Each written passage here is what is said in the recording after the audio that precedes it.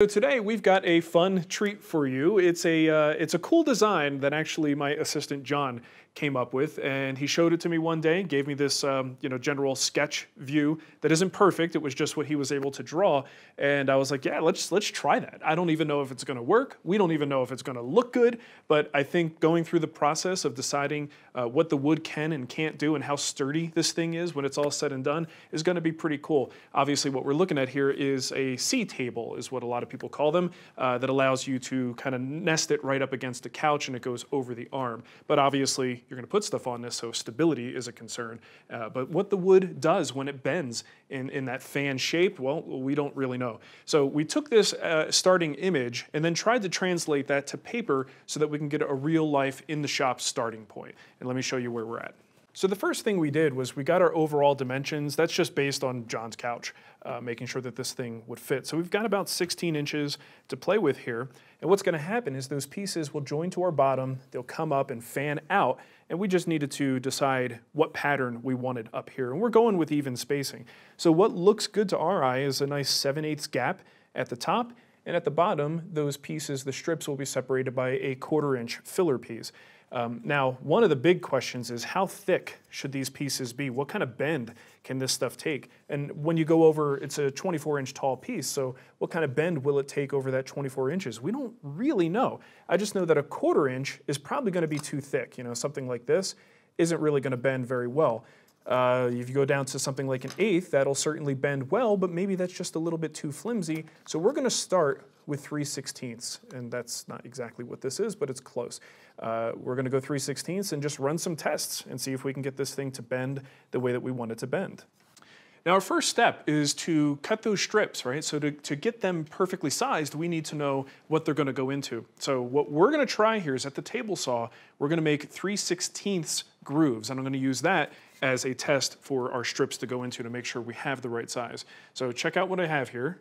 So to get our 3/16, I actually have our 1/8 inch outer blade and a 1/16 inch chipper. I've never really done a cut like this. Normally you have a sandwich of the two outside pieces, the outside blades, but I think we'll be able to make this cut safely. So I'm going to do this in a piece of scrap just to test it out. If anything feels weird, we'll find a different way to do it.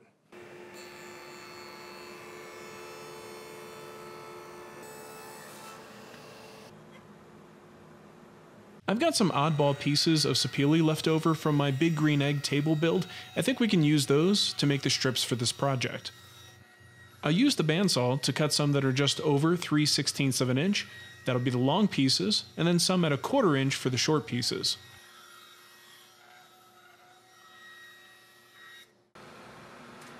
This is one of those times that I'm really glad to have a drum sander as I sneak up on the perfect thickness.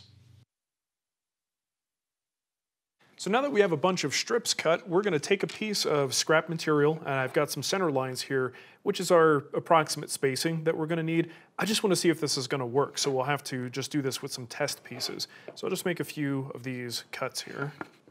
And actually, I already have a zero clearance location for the blade, so I can just kind of eyeball these pencil lines, center them, and we should be good.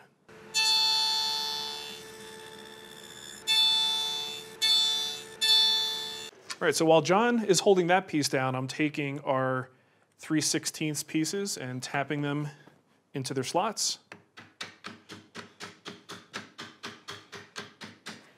Get all these in place.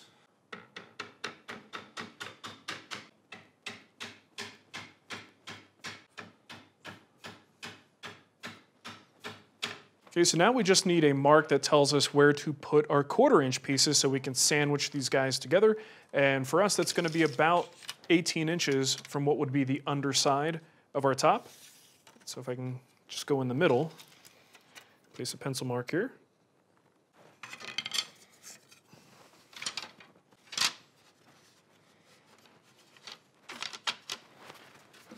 Okay, none of these are perfect, but it's close enough. So now we just need to add this clamping pressure here.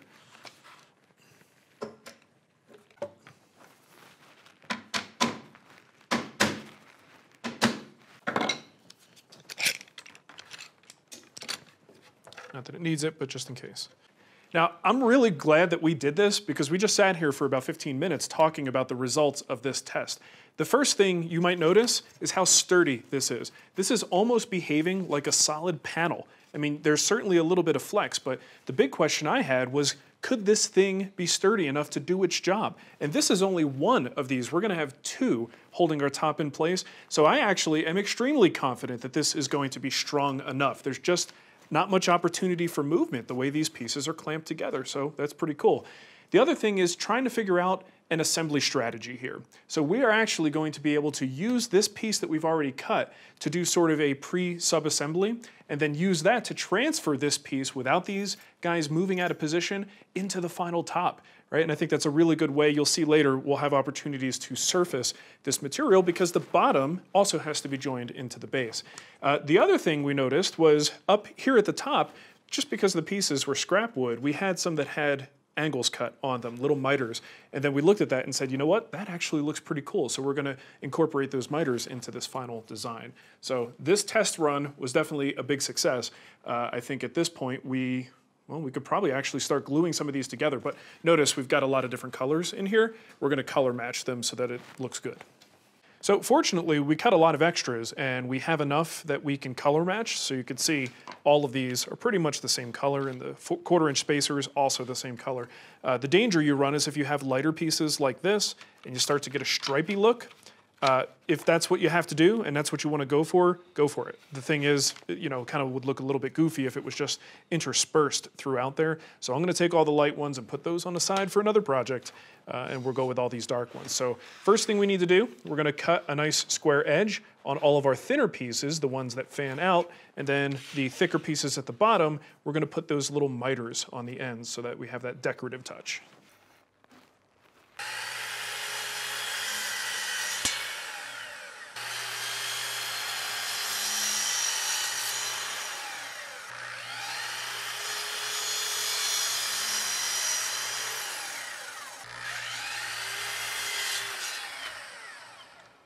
All right, so we're going to throw some wax paper down here because I want to not only squeeze these together, but apply pressure down so they're nice and even all the way across.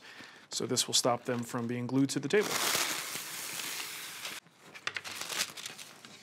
All right, so we're going to put these guys in place first.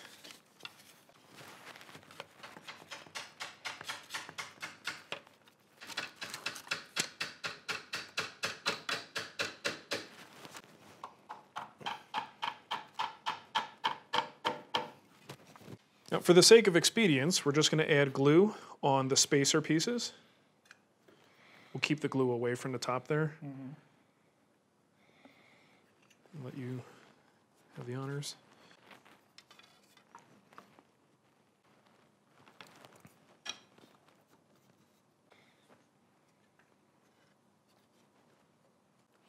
That looks right, doesn't it? Skipped one in between. All right, so my hope is that these are going to stay right where I put them as we start to apply clamping pressure.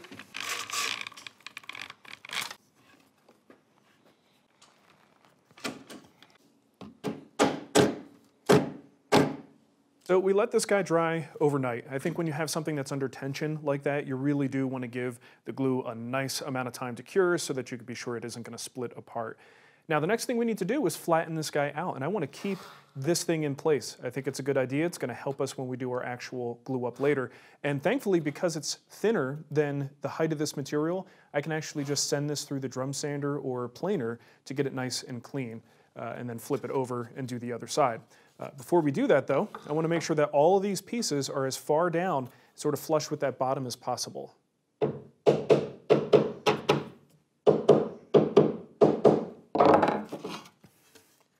All right, that looks pretty good.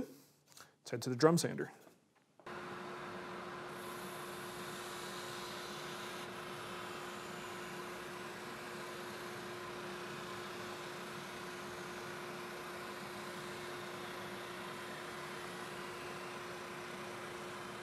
Now to trim this to length, we've measured down from the top, struck a line, and we're gonna make this cut. As you can see, it's kind of a weird cut because this this bow here prevents us from registering properly at the saw, but if I use a block for support, then I can kind of line up against that, then line up with my laser, keep my hands a safe distance, and we should be all right.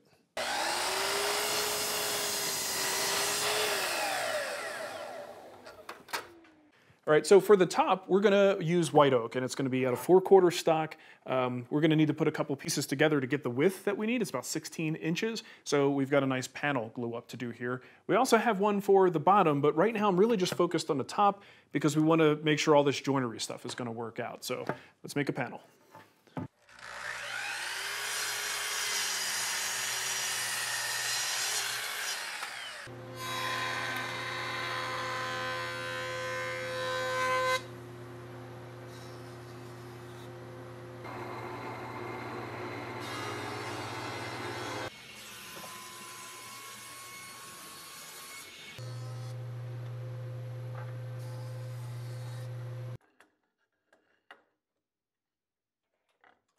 The panel is pretty straightforward, but the dimensions are a little bit weird.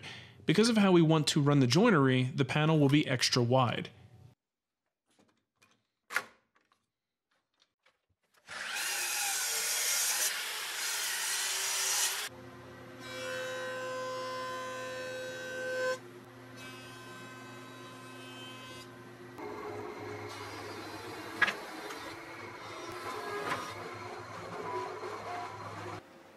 The base will be made from 8/4 stock, and it'll be roughly the same length and width.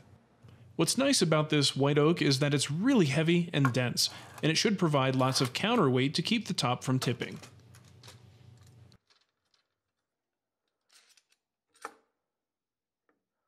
Once the glue is dry, the top panel is cut to final size.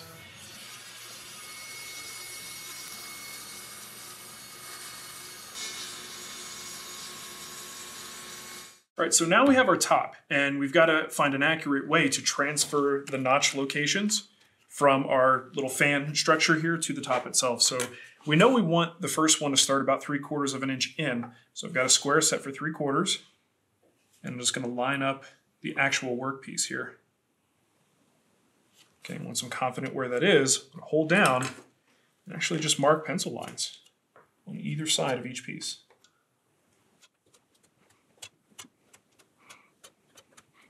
And while we have this here, we can actually do the other side as well. So now we'll measure in 3/4 and mark.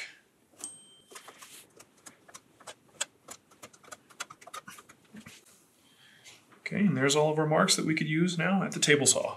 Now we're going to use the same setup to make the notches that we used before in our test piece and our little glue up jig that we made.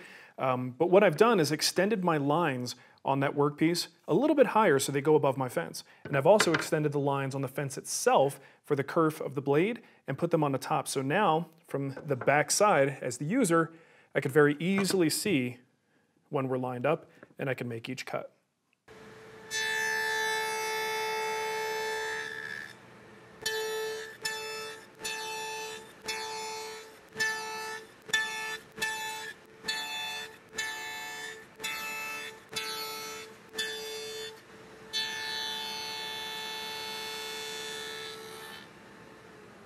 All right, so we are trying to get this thing ready for assembly, and we managed to rotate this holding jig 90 degrees to give us room to play with these fingers and to hopefully get them aligned. Now, because we didn't really cut these systematically, we just kind of drew with pencil line, that's of course going to be prone to error, and that's what we're finding here. So trying to get these guys to line up perfectly is not really panning out, and I'm afraid we're going to start crushing these fibers.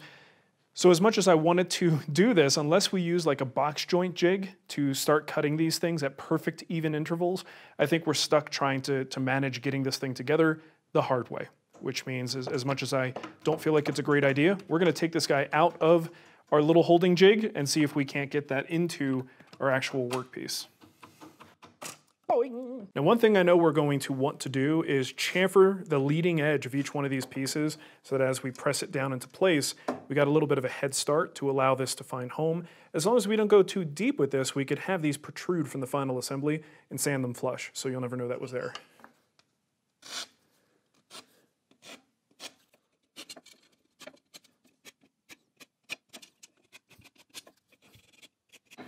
All right, so here goes nothing. Thankfully, we have two people. I'm going to just get each one of these started and see if we can't actually get this thing to go.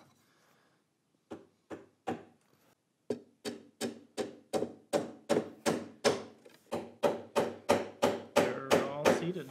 Okay, so those are all in, and I think they're in far enough that if we had glue, we could sink those home. I think we should stop right now, though, because unless we're ready to glue it up, I think we don't want to do any more denting or damaging anything. So that, I think, is a proof of concept that we can successfully get these together. So we've made up another one of these guys. We now have two, and it's time to attach them to our top. This could get a little bit hairy. We thankfully have two sets of hands, and I think you really need that to get this done. Another thing I'm going to do is use epoxy here. We want a little bit more working time. We also want a glue that is not water-based. Water-based is going to swell these fingers, make it even harder for us to get them in place. So epoxy plus 2 sets of hands, and I think we might be able to get this thing to work, I hope.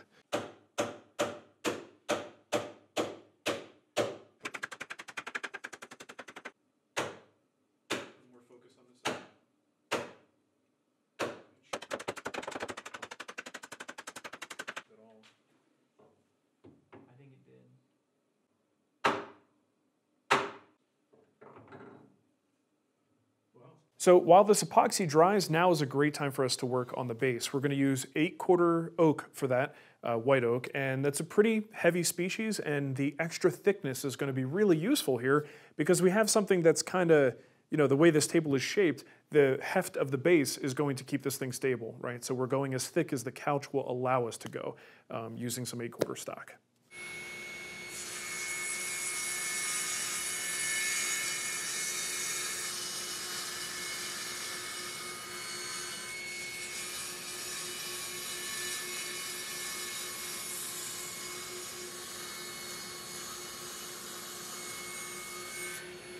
All right, so now with the base together, we can put our pencil marks in place here, the theoretical marks, because it might have moved, right? It might not be in the same position.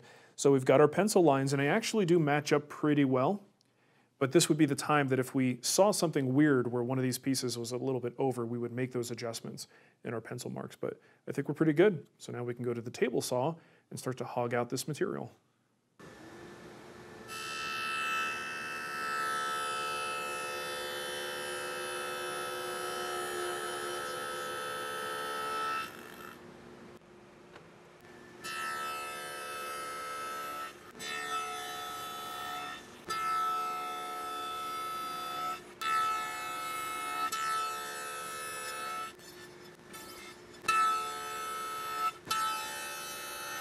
All right, so with a little bit of back and forth, we've got both of these guys dropping into place, and that's about as good as we can do right now. We can't really fully assemble this until this epoxy dries, so that is good enough for now. All right, so it's been a few days. The glue has dried, and I think we just want to take an extra precaution by putting a dowel into this top part of the joint. There's a lot of pressure there, and if there's any part of this table that's going to fail, it's likely here at this joint. So we're just going to drill in maybe about 1 inch from each side and then pop in a 1/4 inch dowel. It's going to be oak, so it's going to actually match this sort of color combination that we have here. And I think that's actually going to add quite a bit of reinforcement that'll make this a little bit stronger over time. So we'll give it a shot. Now, the only way I think we can get this to work is if we actually bend these to get the insides done. So we're just going to be very careful about it, not bend it any further than we have to.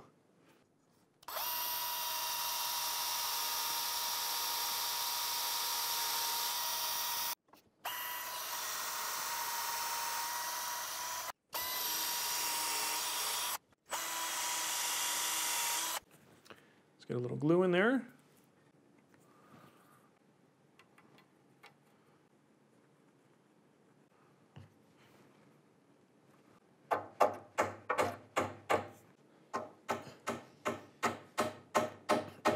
Now we have this started on both sides because it's so, you know, prone to movement here. We're going to try to sink these with a clamp.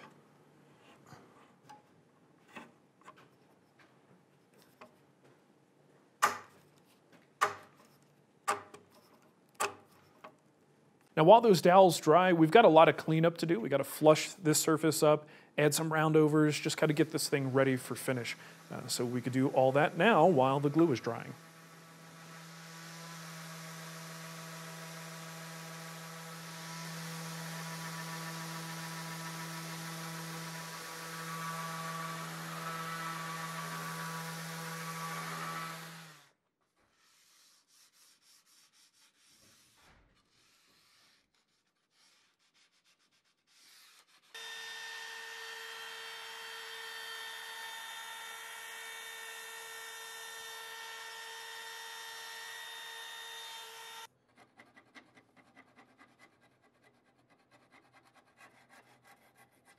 Now this part of the table side is going to be joined to the base, and it's just going to be glue and screws. So we're going to drill and countersink.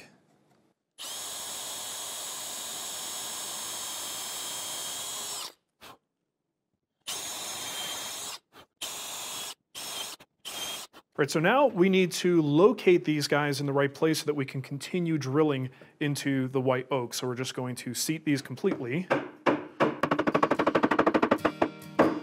Okay, right there.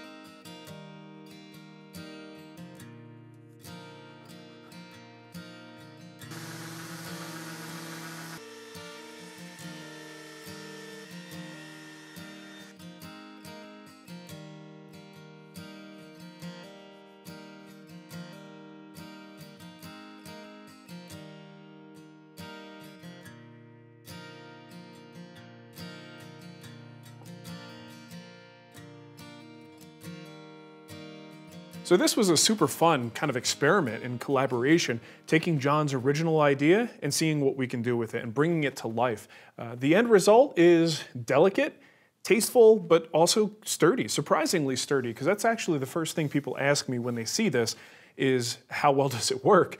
Well, for the intended purpose of like putting a drink up here or a snack or something like that, it's perfectly fine. Do you want to sit on this? Absolutely not. But check it out. It's actually a lot sturdier than you might think. These fingers being held in tension the way that they are actually makes it quite sturdy. Now, its weak point is right here. If you put a lot of pressure right here, you will probably snap those fingers. But you could still put quite a bit of pressure. The wood flexes a little bit, but again, for its intended purpose, it's going to be perfectly fine. Now the cool thing is I had an opportunity to riff on this design just a little bit more. Powermatic came out to my shop, they asked me to build a project, thought this was a good candidate because it uses a lot of the Powermatic tools, and it afforded me the opportunity to play with the design a little bit more and see if we could take it just a bit further. There were some surprises though, let me show you what we came up with. Now check out this version. On this one, we had to raise it a little bit because it's for a slightly taller couch. I've got some under bevels on the top, some bevels on the bottom that just kind of add a little bit more dimension, and the big change comes from the way that we orient the fingers for the fans. Let me turn it around. Instead of having 90-degree cuts along our top here, I decided to fan them out to make one continuous curve in the fans. So at the middle we go with 0 degrees, then we move to 5 degrees, 10 degrees, and 15 degrees. And that just allows for the fans to be one continuous curve instead of sort of a compound curve on the original where we go out and then come back in so that these pieces go straight and perpendicular into the top. Not necessarily better, just different. And down at the base where the laminations come together, you could see I've just kind of created a little bit of a smooth curve between these pieces instead of the somewhat zigzagged design that we included in the original.